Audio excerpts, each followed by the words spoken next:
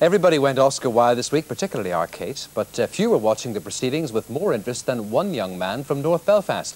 He's a budding Steven Spielberg who's waiting in the wings before being launched on the international stage.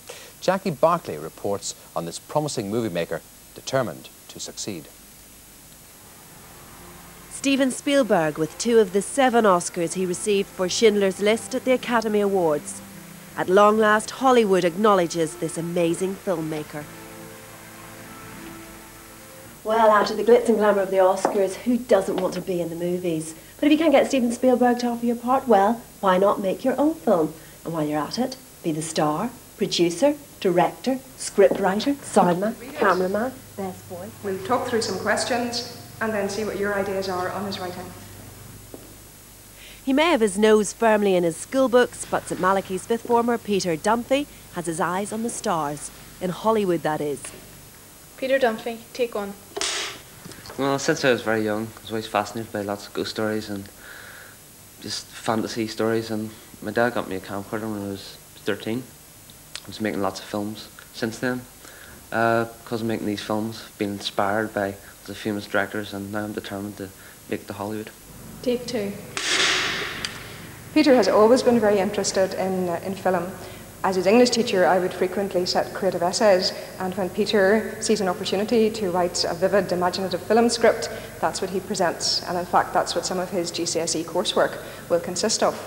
I'm very convinced that he's very good for GCSE Oral English. He actually made a film on the history of horror films and did voiceover, and greatly impressed his classmates as well as myself.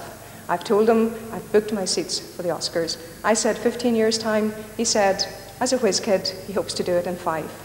His work is already highly acclaimed. The 16-year-old Belfast boy has won several international awards for his special effects films, which he shoots entirely without editing in his bedroom. Take 3. Okay, this guy is fantastic. He's been my inspiration for living since his early days of made for TV movies like Jewel. I'm on the same wavelength as him regarding special effects and camera and everything. His brilliance will hopefully reflect me in the future. I shall hopefully be like him. Take 4. So far I've made a lot of short films with my camcorder.